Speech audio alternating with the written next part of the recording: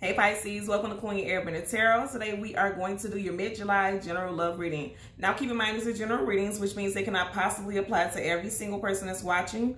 But if you would like a personal reading, all of the information will be in the description box below. In case you're new to the channel, welcome, come on in. And in case you're returning, thank you for joining me again today. And I hope that everyone is doing well.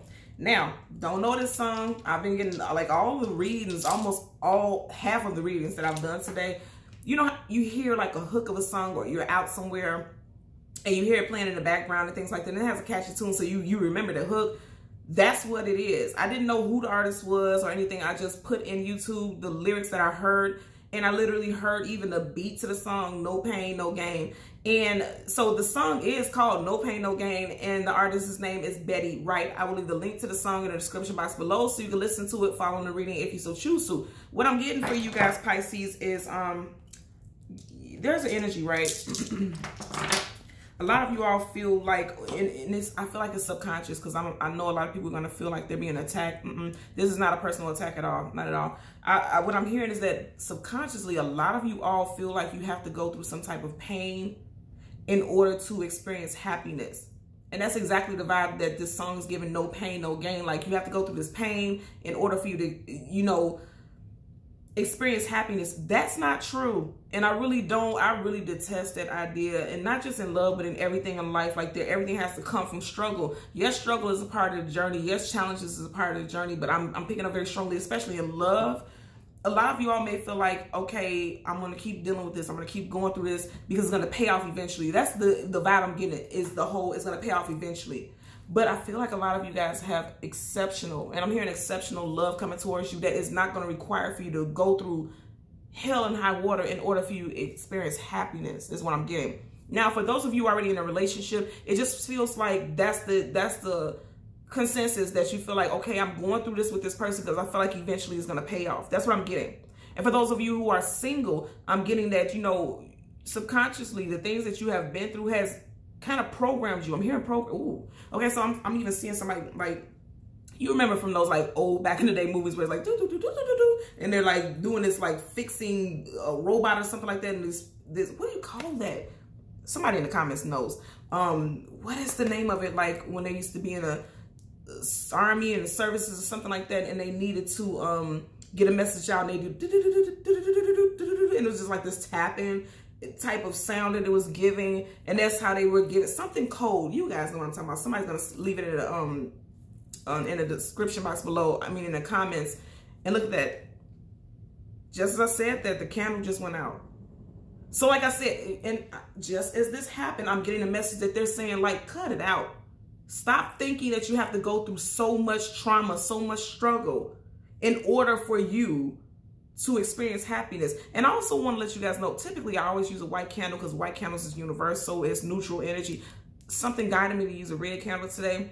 And I remember I was saying something about you all may feel like you have to go through hell and high water and pain in order for you to experience happiness. Red is the root chakra. It talks about your stability, your groundedness. A lot of you guys may have some off root chakras, right? You need to do some grounding exercises, some grounding meditations. Also, and I know this is a simple way to do it, but I feel like, and it's not going to be all the most powerful because you really need to ground yourself. Like literally go outside, put your feet in the sand, put your feet in the dirt, walk barefoot. I do this all the time in my backyard. But an easy way to do it is like color therapy also. Red socks, red shoes, red pants, something on your lower chakras that's red. Red anklets. You know, like if you get bracelets with like red jasper crystals and things like that, put on your ankle, help ground yourself. Because not being grounded will make you feel insecure and make you feel like you're not deserving. Your root chakra talks about your security. So I feel like somebody is not secure in themselves because they feel like, you feel like this is okay. It's not okay to feel like that. I'm just putting this out there. I'm not trying to preach to you guys. You guys who watch my videos know this is not an energy I put out here, but I'm being like guided to say this. That's not a secure energy. So feel as though you have to feel pain all the time. Also, somebody could be seeing red, like literally so angry that they put themselves in a position where they were dealing with so much and they got nothing from it. So they are literally seeing red. And when that fire went out, they're like, I'm done with this. Okay, that's what I'm getting for some of you all. But again, the message overall is that You don't have to experience all this pain, trauma, heartbreak, sorrow, and heaviness in order for you to be happy. That's not the move. That's not the move, Pisces, okay? So let's see what we get for you guys today. Let's change the card to the top and the bottom of the deck. We will do the same for your clarifying deck. And as always, there's absolute, look at what's at the bottom. I can't make this up. Pentacles, earth, ground yourself, okay? So as I was saying, we're going to change the card to the top and the bottom of the deck. And as always, there's absolutely no reversals. So if we get any, once I start shuffling, I will read it as such. Now at the bottom, yes, you guys need the ground. Some of you guys can also have strong earth sign placements in your chart, or it could be dealing with an earth sign. Taurus, Virgo, Capricorn, Sun, Moon, Rising, or Venus, okay? Now at the bottom of the deck, absolutely, some of you guys are definitely dealing with a earth sign, and I almost said fire, so Leo, Sag, Aries for some of you are also, okay, especially since the fire went out. So some of you guys, a fire or a situation is going out with a fire sign as well. You just had the Ace of Pentacles, again, Taurus, Virgo, Capricorn. You have the Hermit right here, Virgo energy, okay? So somebody could definitely be dealing with Virgo, or you can have strong Virgo in your chart, but more than anything, the Hermit is someone who's going on a journey for self. And that's exactly what I was just saying. I can't make this up. You guys watch me part this randomly, okay? It's time for you all to find yourself. You may be looking for things outside of yourself, but all the answers are within you. Because if you look at it, he's looking outside. He has his lantern lit so he can look for something outside of himself. But the path is always leading back to him. And again, I'm going to say no pain, no gain. I'm hearing the lyrics again. I'm like the hook of the song. I don't even know any verses of the song. That's all I'm hearing. So somebody literally feels like it's almost like self-sabotage, but I don't feel like a lot of you all are doing it intentionally. Like you feel like you're just giving. I'm going to tell you if you guys watch my channel, and even if you're new, two of my closest friends are Pisces, and they will give everything. They will literally give the shirt off of their back for anyone, especially their love interests, especially their partners. So I can see how people would put, you could possibly give so much of your energy outside of yourself and not focus on you. And the heart of the matter for you is what I'm getting also, okay? So we're going to shuffle the deck upright multiple times until we get your major arcana, which would be the Moon card. We get the card that comes before and the card that comes after, and then we will get clarifiers for both. So let's part the deck randomly. Absolutely. Two of Swords.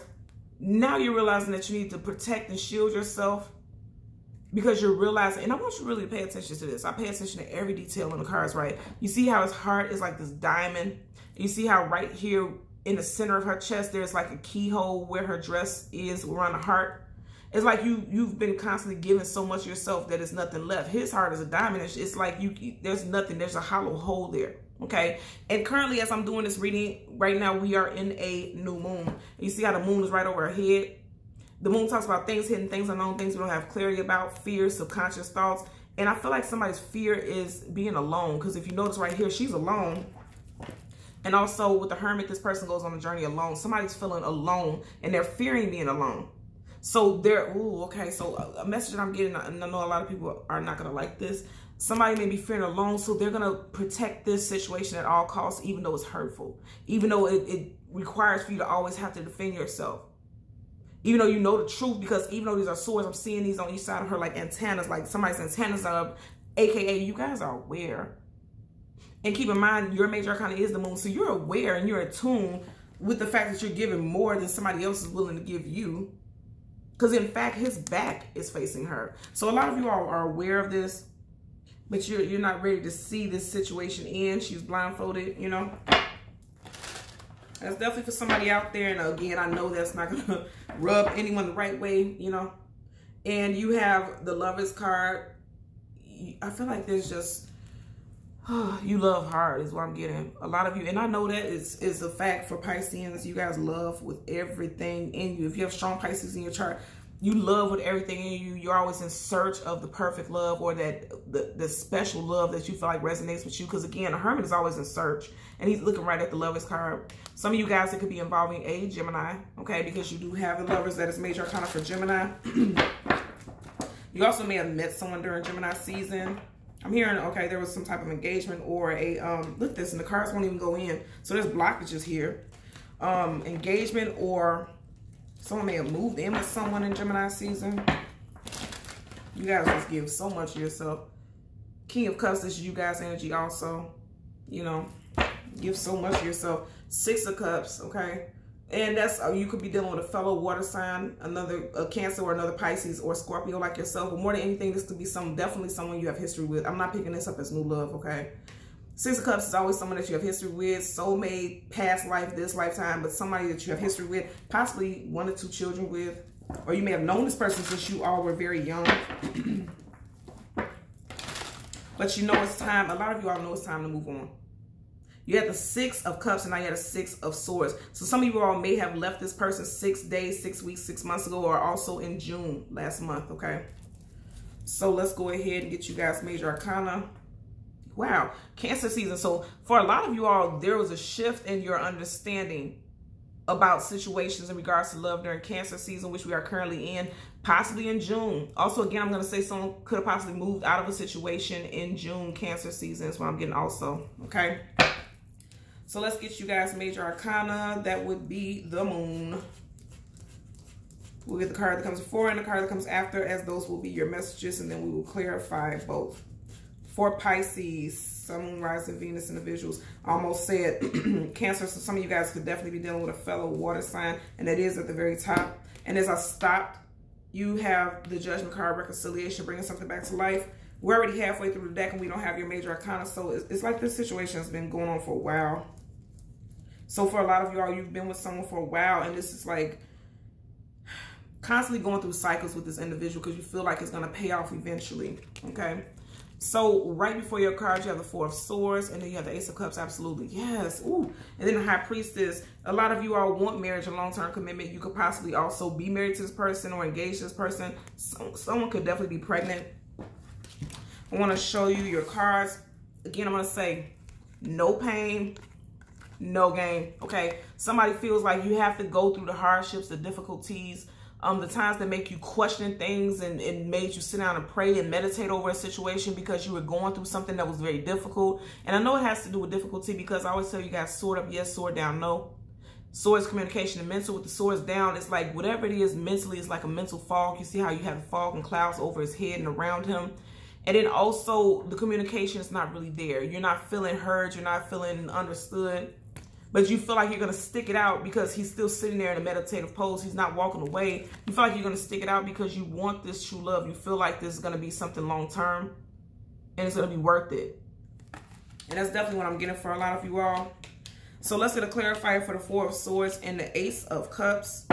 Bottom of the deck, Fool card, absolutely. Taking a leap of faith into something new. And then also for some of you all, you're feeling like it's time for me to move away from this because I feel foolish. Okay, you have Aries and also Aquarius energy here with the Fool card. And that's major arcana, so that's definite energy. So for some of you all, it's definitely moving out of a situation, and I'm hearing bumping into.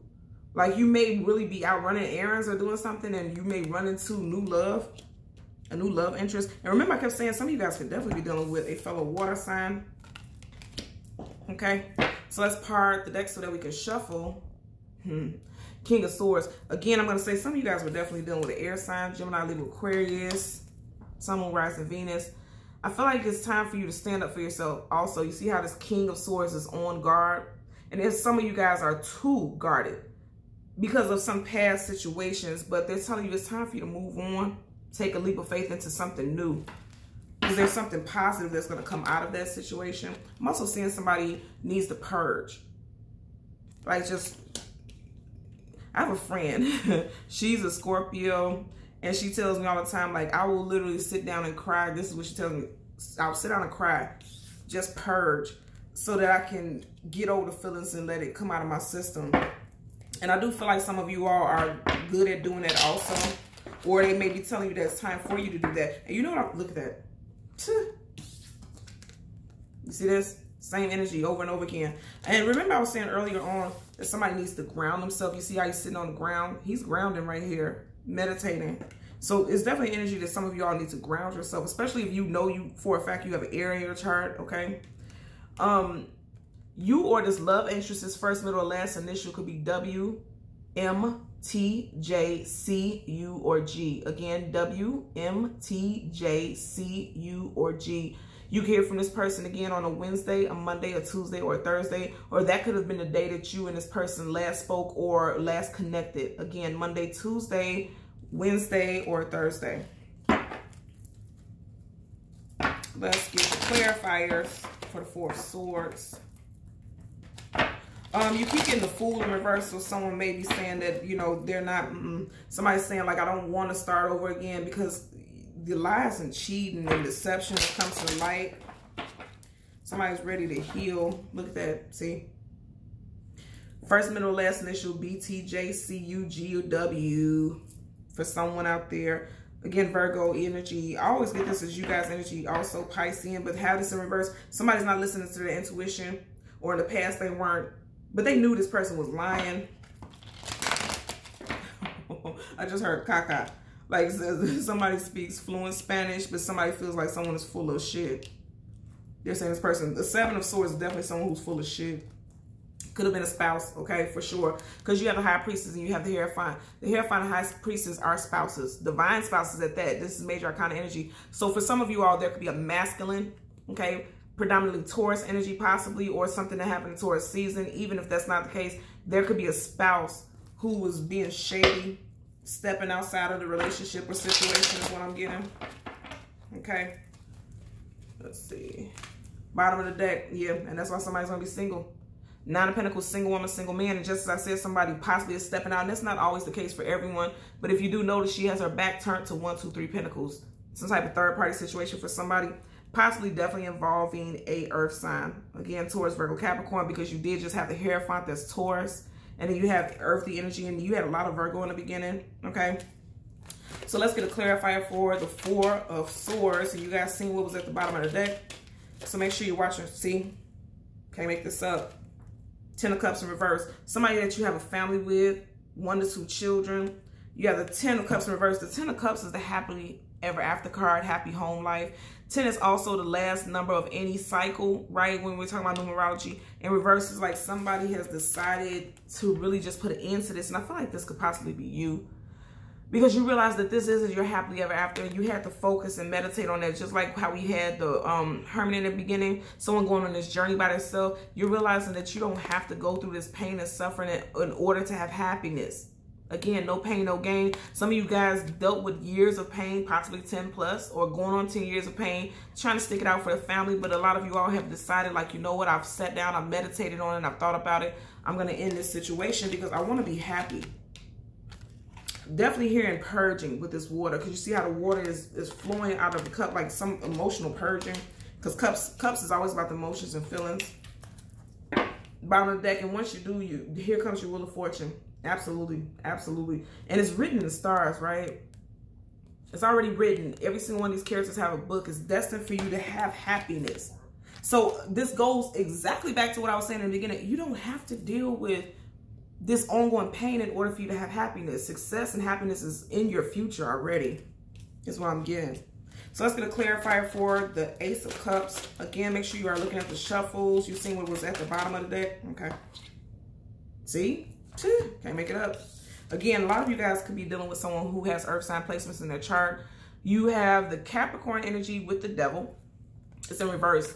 Upright. There's a toxic connection, toxic karmic connection. If you look at him right here, he's holding a scroll, a karmic contract, but it has flames on it. Right, they're still bound to this contract in reverse. They're like, get me out of this shit, okay?